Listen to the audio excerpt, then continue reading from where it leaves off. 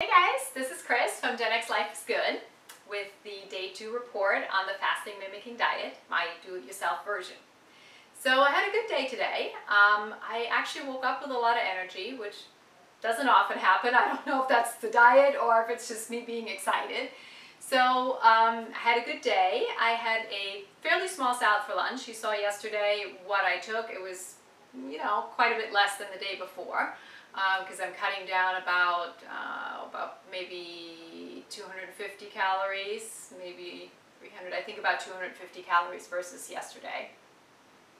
So I had the salad for lunch, and then again I had the potato snack, but the afternoon was good. I drank a lot of herbal tea, and then, I wanted to tell you guys, I started looking at my ketone levels. Ketone levels, when the ketone levels rise or you have ketones in either your blood or your urine or your breath, that means that your body is burning fat, right? So I used the keto sticks, and I checked before lunch and I already had trace amounts. And then I checked again when I left work, and I had a small amount, right? So that means I'm already starting to enter ketosis. I was actually curious because this diet is fairly high in carbohydrates, right? So days 2 through 5, you get 47% of your daily calories from carbs. And I was wondering how that would mesh with going into ketosis. The Prolon site tells you that on day 2 you start burning fat, and that most people enter full ketosis on day 3. So that's why I wanted to see today where I was at. And I guess it sort of makes sense, even though I had a fairly big, heavy carb meal yesterday. I mean, not pasta, you saw what I ate, but compared to what I had the rest of the day, right, it was a pretty big meal. But overall, the number of calories that I'm taking in is a lot less than what my body uses up during the day. Right, so my basal metabolic rate, the number of calories that I use up doing nothing, basically lying on the couch, staring at the ceiling or sleeping, is probably, I don't know, there are calculators for that, I'm going to say is probably 1,200, 1,300 calories or so, right? So it's a multiple of the number of calories that I'm eating here every day. So it makes sense that in addition to the calories I'm taking in, regardless of what macronutrient they come from, my body will need to pull from body fat. So anyway, salad for lunch, then the potato snack, and then I'll show you what I'm going to be eating for dinner here shortly.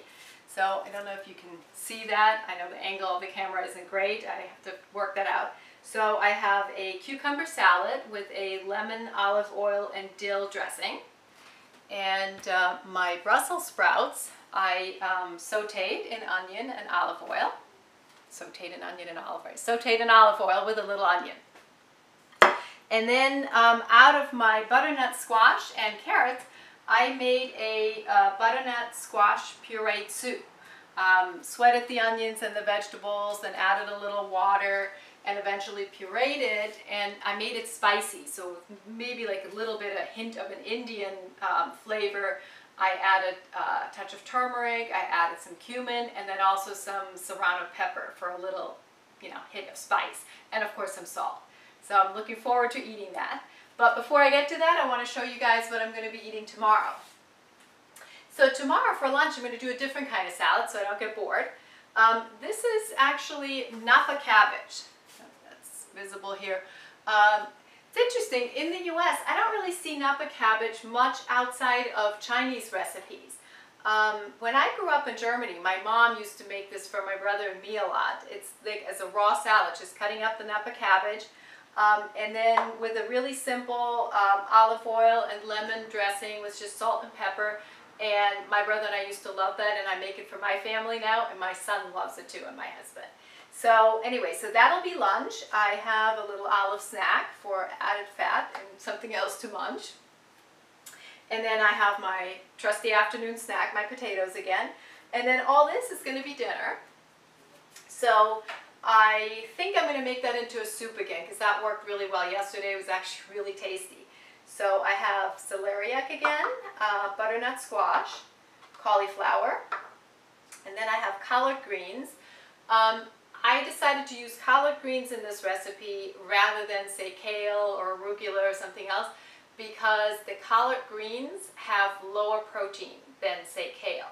Kale is fairly high in protein, which is lovely when you're not on this diet, but since this diet is fairly restricted in terms of protein, you have to really watch what you're taking in, right? So 9% of daily calories from protein, 4 days, 2, 3, 4, and 5. Okay, so that's why I went with collard greens here. Then I have some carrots. I have 3 tiny little pieces of Brussels sprouts. I love Brussels sprouts, but you know, again, those are fairly high protein. I have some parsley, and then I get about 3 grams of coconut oil. So between the olive oil I'll have for tomorrow, I forget if it's 16 or 20 grams, and the coconut oil, I'll figure out what goes into the salad dressing and what's going to go into the soup. So that's the news today. I will go have dinner now, and then I will talk to you guys tomorrow and let you know how things are going.